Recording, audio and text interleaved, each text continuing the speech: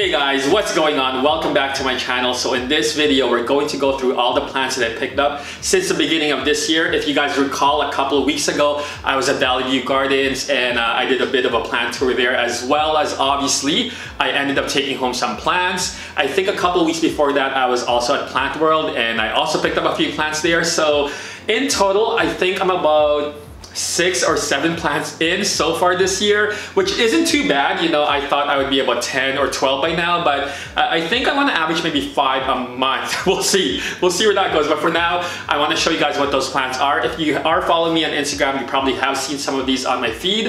If not, be sure to follow me there because that's where I am pretty much every day. Also, if you have not hit that subscribe button, I have no idea what you're doing with your life. I'm just kidding, but be sure to do so, and also hit that notification bell so you do not miss a video from Crazy Plant Guy.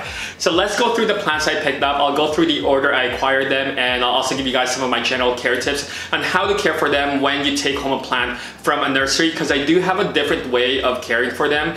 So we'll start with the Pink Princess Philodendron. So as you guys know, philodendrons, most of them are climbing type of plants or vining plants, and these guys are quite special, and the reason for it is because they are quite rare in nature. When their leaves do grow out, they start off with this black color and then moves on to this olive green, and then they start getting the pink variegation. So extremely cool looking plant, and again, they are the hottest plant around right now, and I was lucky enough to actually get my hands on this unexpectedly. You know, I was getting a haircut, and near the place I get a haircut, there is a grocery store that sells plants, and I remember the weekend before it, everyone was going crazy that Valley View Gardens had the Pink Princess Philodendron, and they got sold out within minutes. So I was surprised to actually find these there, and yeah, I ended up getting my hands on 2 of them. They only cost me $10. So when it comes to caring for your Pink Princess Philodendron, and like most philodendrons, is they can actually adapt to any lighting conditions, although they do prefer to be in a medium to bright indirect light.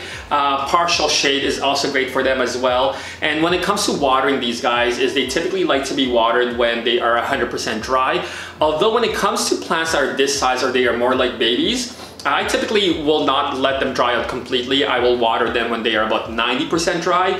And that goes for any small plants I have like this, because they're so fragile right now, and you never want the roots to completely dry out. At the same time, you also don't want the roots sitting in water, because that obviously will kill the plant.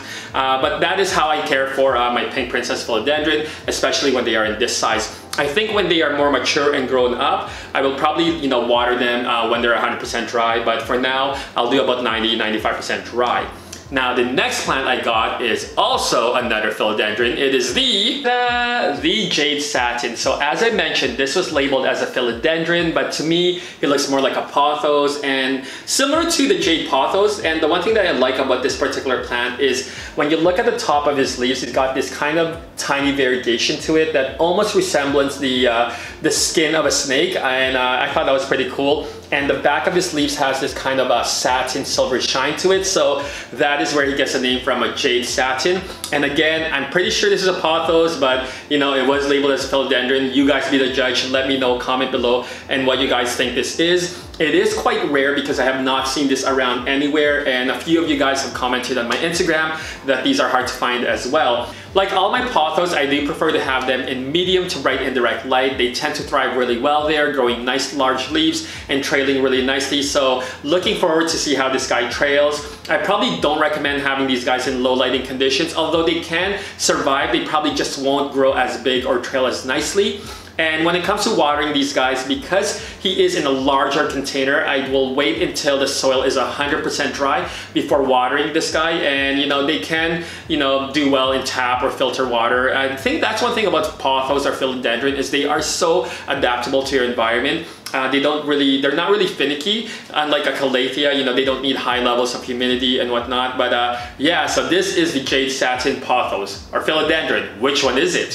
So the next plant I got is the this one for sure is a philodendron. It is a Philodendron Brasil, and man, do I love this guy. And you know, I only recently discovered this plant this year when one of my Instagram followers posted a picture of her Philodendron Brasil in the Crazy Plant Guy pot set. By the way, if you have not gotten yours already, be sure to get one. I'll provide a link in the description below. But yeah, this particular plant, I love this guy because first of all, if you look at this color combination of the green and yellow, obviously the Brazilian flag colors. Look at how beautiful this thing is together, and just the variegation in how it sits and how it trails, and the heart-shaped leaves. And man, this to me is, out of all the plants I picked up so far this month, I think this is my favorite. Don't tell the Pink Princess Philodendron that, but seriously, I love this guy, and I don't care if they are a lot more common now, but to me, this guy is a beautiful plant to have in your collection, and I just can't wait for this guy to grow really nice large leaves and trail nicely. So to do that, you want to make sure these guys are in medium to bright indirect light. They can do well in low lighting, but again, you know, they probably won't trail nicely or grow large leaves. So make sure you have them in medium to bright indirect light. And again, when it comes to watering, I'll typically wait till the soil is dry before I water these guys, but I'm so excited about this guy, and yeah, it is definitely a must-have plant.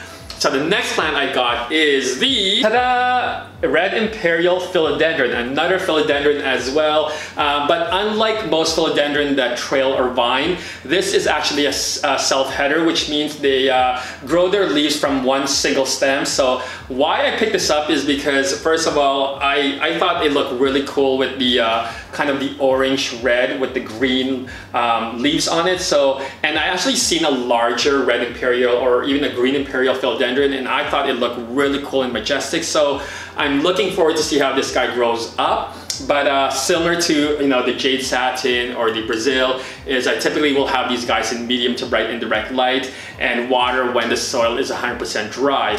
Obviously not probably my favorite philodendron right now, but I'm actually excited to watch this guy grow up and see how he'll look.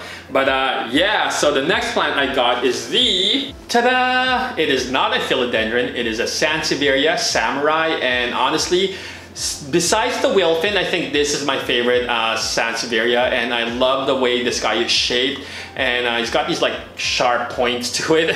So I actually want to get a really large one, but I'm gonna see how big I can get this guy.